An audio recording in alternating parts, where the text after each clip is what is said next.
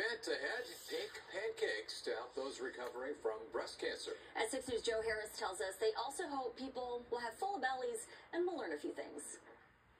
This Saturday, it's all-you-can-eat pancakes and activities for the kids. There's going to be clowns and face painting and balloons and music. It's the 6th annual Pink Pancake Feed at Omaha North High School. For $15, you can enjoy the food and festivities, with the proceeds going toward the local group Pink Lotus Project. It works on a holistic approach to recovering during cancer treatment. As a survivorship program, we help you deal with your new normal.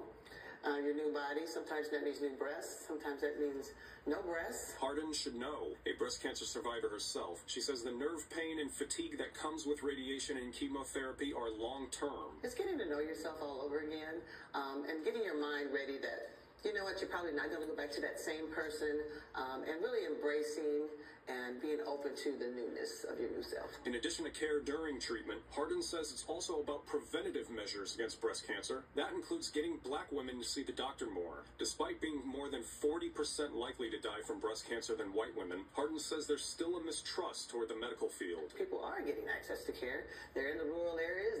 There's pilot places, even in Omaha, Charles Drew's, and clinics that are connected to things. It's still about getting people in the door, and then once they get them in the door, what kind of care are they getting once they're in the door? Keeping with the theme of holistic health, Nebraska Medicine is a sponsor of Saturday's event, and there will be free screenings on site for diabetes, STIs, and lead. We're bad about going to the doctor and going to get those yearly checkups, so this might be some people's only opportunity to get checked out, get their blood pressure read, or get their glucose or cholesterol checked, any of that kind of stuff, because they're not walking into clinics any other time.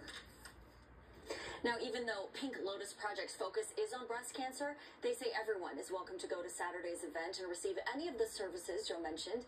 We'll have that information online for you tonight, WOWT.com. More news.